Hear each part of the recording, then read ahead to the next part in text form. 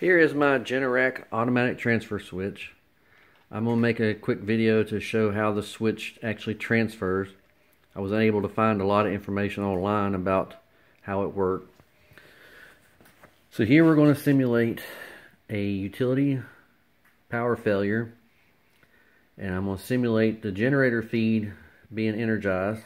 So we will simulate the generator supplying power to the switch.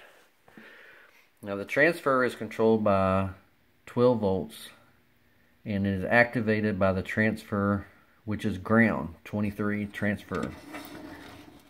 So when you connect this to ground, the switch transfers, and now we're running on generator power. So now I'm going to turn off the generator power. We're going to run the leads back over to simulate utility power being restored.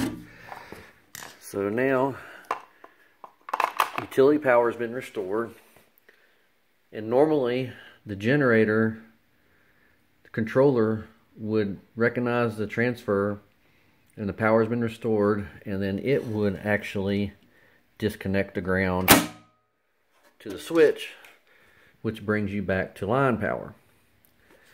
Now each solenoid is controlled by 240 volts from the side it's receiving power to the solenoid, and on the generator side the two feeds feed a solenoid, which the transfer is actually controlled by this relay underneath the load shed module.